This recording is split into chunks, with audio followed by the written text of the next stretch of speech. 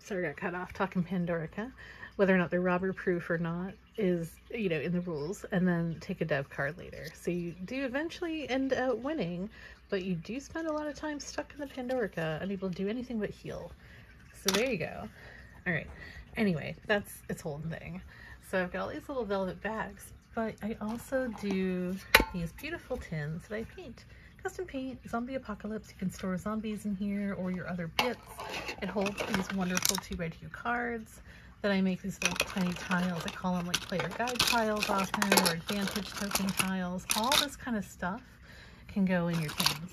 So zombie apocalypse, got amethyst caverns, and then here's the pièce de résistance. For my accessibility needs, I really do have to have, I'm gonna do this, a place to show myself, wait, do I have a weed port? Do I have fishing that I'm trading at a 4-to-1 or 3-to-1? How many amethysts do I trade?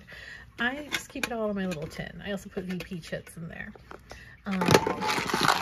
These are for something else somewhere around here. I didn't get it out right now. I have a little miniature version of wheat or brick, wood, and sheep, and they're gorgeous, and they go in here. Same with amethyst, same with gold, same with fish, same with everything. The fish look kind of like this. They're really cute. I have them for all the different commodities, but on them I paint the numbers. So if you win extra VPs at a Pride themed add-on, you put that in your tin. This is something really cute. These are amazing.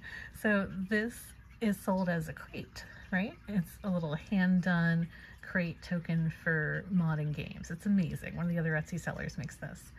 You can buy this in my game for 2 wood, and it's a pile of heat-treated pallet wood. It's like picking up pallets at Home Depot, but those aren't usually the heat-treated safe kind. So it's like sourcing your pallets, and then you place it next to a settlement or city or whatever. And then when you invest the next round of resources, which would be stuff for the soil mix you have a little tiny raised bed garden. It's like an upcycled pallet raised bed garden for urban gardening. I love it. This is one of the sustainable agriculture add-ons I make, and I just call them pallet gardens. So you buy your pallets and you invest and you make a beautiful garden. So each of these has a little cute tiny garden planted on them, and they're so cute, and they're the right kind of size and shape for me to pick them up and flip them over. So that works with my dexterity needs really well. One of the sustainable agriculture add-ons. I'll show you the rest of those another time. These are for upcoming. I've got ladybugs and strawberries and strawberry leaves. These are for another time. And little ladybugs. Pollination Station, the apiary, co-op, farmer's market, a couple other situations and add-ons I'm making will use these. I'm excited. A little education about ladybugs and pollinator gardens, the importance of leaving wildflowers wild. Yeah, I taught biology for a while. I focused on botany when I was in college.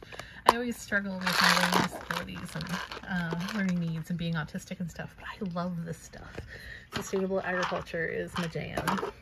These are some in progress. Got a couple pride things. I've got a portal tile where you kind of like orient which way is north, and when you have the portal gun in your possession and use it, you can flip and put this on any hex to make an orange and a blue connection across your board. So they engage and disengage connections, which can move who has longest road and stuff. It's very cool. And here are a couple more. These are some of the research hospitals, kind of like a city for my medical response to zombie invasions. These are yellow roads, since usually people don't play with yellow. I took them and modified them. These form the cordon sanitaire, so like a long road with settlements and cities and stuff, if you're doing it with Catan, would be placed, and then a little jagged cordon sanitaire road there is separating the zombie infested from the, you know, quarantine off part of the world. It's so cool. And more is coming soon. I can't wait to show everyone everything. Stay tuned, follow my channel. Can't wait to tell you more.